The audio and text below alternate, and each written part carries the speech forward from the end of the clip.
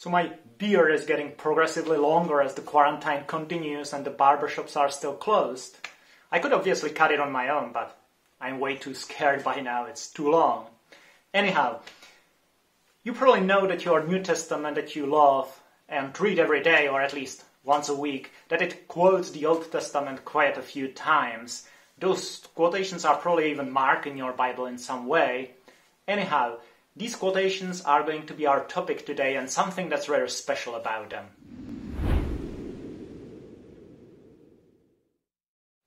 So the New Testament quotes the Old Testament a lot. The New Testament writers did not use any type of quotation marks, so there is no real authoritative answer to how many quotations there are. But the estimate is around 300 plus 500 more allusions plus 150 or so likely allusions. So that brings the total to almost 1,000, so that's a lot. I bet you know some of the most famous quotations, but I don't know if you ever compared the New Testament text that is quoting the Old Testament with the actual Old Testament. And if you did so, you might have been surprised by the differences you saw in the text. So today we are going to look at those differences, how they happened, what is the reason for that, and so let's dig into this. So if you ever compared the New Testament text with the Old Testament text, you might have arrived at the conclusion that you must be looking at some sort of paraphrase, that the New Testament writer is actually paraphrasing the Old Testament. And that is actually not the case in most cases. Anyway, it happens, but it is pretty rare. So let's have a look at the main reason why there are differences in the New Testament text and in the Old Testament text. The main reason for the differences between the text in our Old Testament and the supposed quotation of it in the New Testament is really quite simple.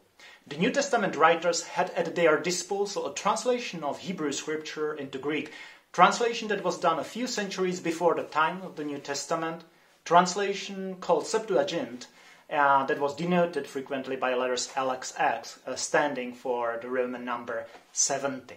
Translation that was, during the time of writing of the New Testament, very popular among Jews.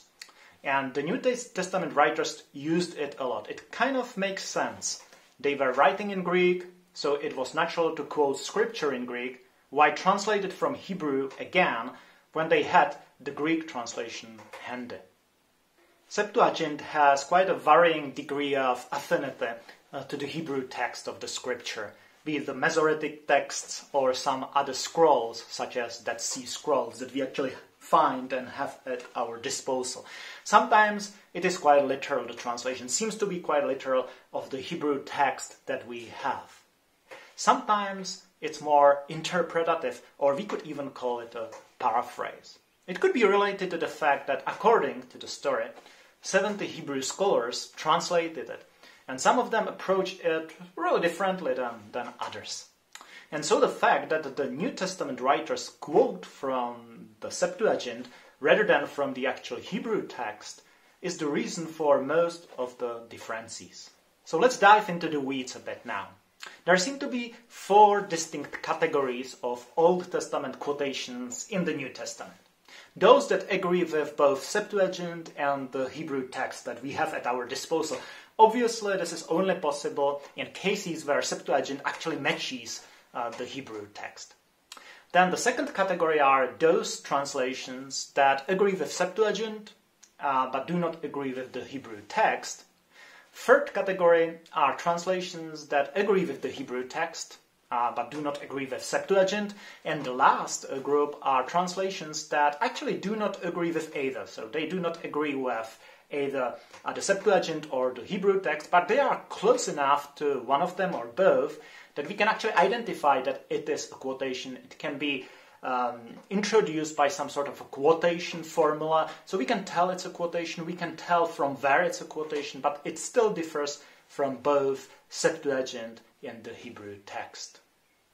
So looking at these 4 categories and at how many times they actually happen in the New Testament, we can see that the New Testament authors show clear preference for Septuagint.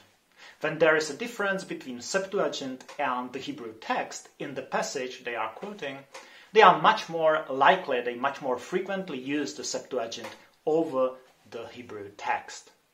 So let's have a look at this first category that we said is the most frequent one, where the Septuagint differs from the Hebrew text and the quotation actually aligns with Septuagint. One famous difference is when the author of the epistle to Hebrews in Hebrews 10, 5-7 quotes from Psalm 46-8. And he says, "Sacrifices and offerings you have not desired, but a body you have prepared for me." This is really a famous quotation. This differs actually, this quotation comes from Septuagint and it differs from the Hebrew text that we find translated in our Psalm. So if you ever look at Psalm 40 and read it, you will find, "Sacrifices and offering you have not desired, but you have given me an open ear." In my experience, this is probably the most frequently cited example of this kind of a difference. It is also one when one wonders why such a substantial difference. Prepared body versus open ear. That's quite a difference. The typical explanation is that the Septuagint is interpreting the Hebrew here, while I would assume that most of us would understand the Hebrew open ear to speak about God opening our ears to be able to hear Him. The typical explanation is that the translators understood it as referring to creation of Adam. That is, in the sense of digging or carving the ears from the mud, and hence they interpretatively translated it as preparation of body, as in the creation of the whole body by God.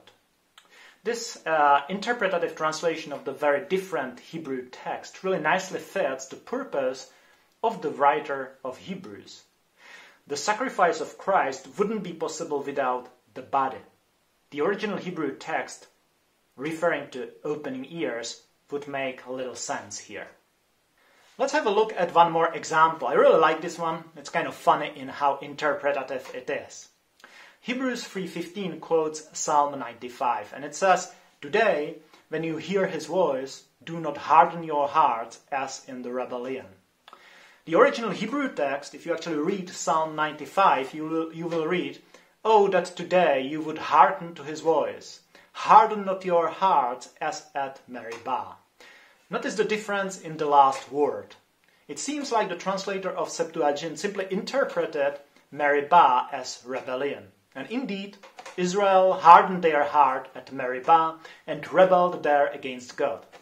I think today's translation theory certainly wouldn't classify this kind of translation as literal. More a free one, or perhaps paraphrase.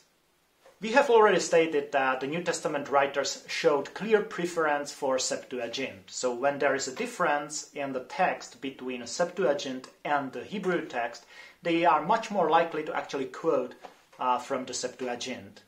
But sometimes it is the other way around. Sometimes when they are quoting from a text that differs between Septuagint and the Hebrew text, they actually quote from the Hebrew text. So this is the second category of cases that we mentioned at the beginning. So let's have a look at a couple examples. So let's start with an example that is fairly important because it is a messianic prophecy.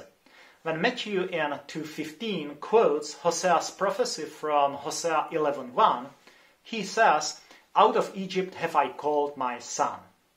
And that is actually the Hebrew wording of this prophecy or of this verse. He is not using Septuagint, which would actually read, "Out of Egypt have I called his children." Notice the plural versus singular difference, my son versus his children.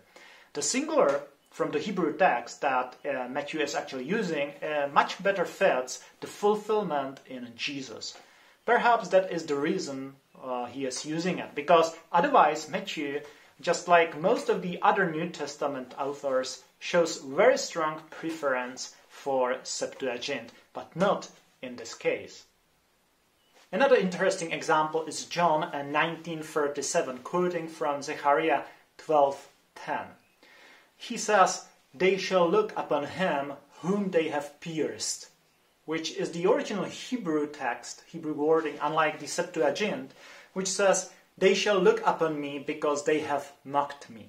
Again, the pierced variant much better fits Jesus than the Septuagint "mocked me." And again, John is in the majority of cases following Septuagint reading, but not in this case.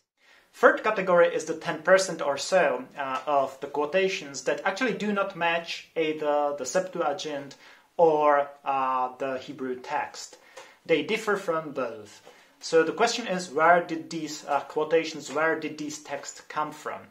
Well, we don't really know. It could be that there was some manuscript variant, some kind of wording of that particular text that is no longer preserved, and the New Testament writers quoted from it that way. It could be that these are the cases where the New Testament writers did not feel the need to really follow either of these texts and sort of paraphrase them. We do not know. So let's have a look at a couple of these examples. Let's again start with an example from Matthew, this time from chapter 2, verse 6. Matthew here undoubtedly quotes Micah 5:2, and he says, "And you, O Bethlehem, in the land of Judah, are by no means least among the rulers of Judah, for from you shall come a ruler who will govern my people Israel." The Septuagint, however, says, "And though Bethlehem, house of Ephratah, art few in number to be reckoned among the thousands of Judah, yet out of thee shall one come forth to me to be a ruler of Israel." And then the Hebrew text says, "But you, O Bethlehem, Ephratah, who are little to be among the clans of Judah, from you shall come forth for me one who is to be ruler in Israel." Notice that there are a number of differences here. Judah is Ephratah in both the Hebrew text and Septuagint. You can see the rest of the differences on the screen. There are really a lot of them, so I'm not going to go through them. So let's have a look at an example from Matthew from chapter 27. It is actually frequently listed as an example of this type of quotation in the New Testament that doesn't match either the Septuagint or the Hebrew text, but I don't really agree with that. Let's have a look at the example first, however. So in Matthew 27, 9 to 10, we read following famous verses. "And they took the 30 pieces of silver, the price of him on whom a price had been set by some of the sons of Israel, and they gave them for the potter's field, as the Lord directed me."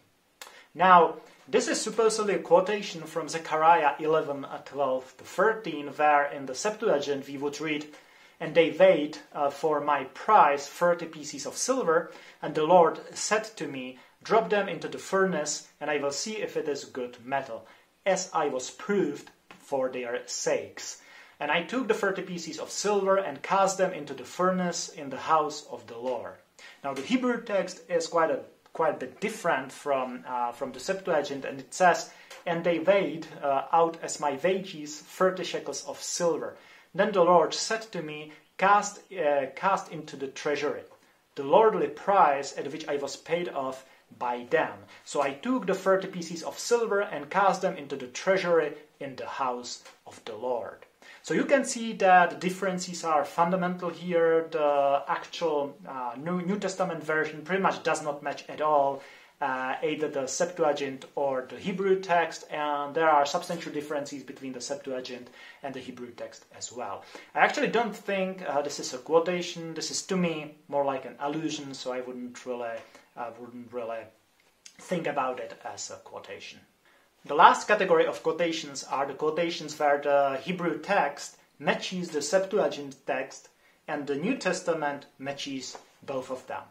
And good news, this is actually a good chunk of the quotations. Around 75% of all the New Testament quotations of the Old Testament of the Hebrew Scripture actually matches both the Septuagint and the Hebrew text. One thing to add into this discussion as sort of a background information is the fact that the quotation marks, as we know them and use them, are actually a pretty recent invention. They come from roughly 16th century. That said, certain way to mark quotations was actually much older. We can find them in much more ancient manuscripts. However, it seems like the New Testament writers did not use them. So for their purpose, or for our purpose of studying New Testament and its quotations of Old Testament, this doesn't really apply. They did not use any way to signify the quotations. So in conclusion, our New Testament builds on two main sources when quoting or alluding to the Old Testament. On one side, it is the Hebrew text that is pretty much the same, very likely pretty much the same as the Masoretic text, and hence very close to the Hebrew text that our Old Testament translation is based on. And second, it is the ancient translation of the Hebrew text into Greek called Septuagint. Additionally, it is important to know and to understand that the norms and the ethics of quotations, that is really a recent invention. So back then, during the times of writing of the New Testament, quoting someone by paraphrasing them was not really considered a big deal. That is a short explanation of the differences you can see in your Bible between the Old Testament text and the New Testament text that is supposedly quoting that Old Testament text. So now you know. Hope that is useful, and talk to you next time.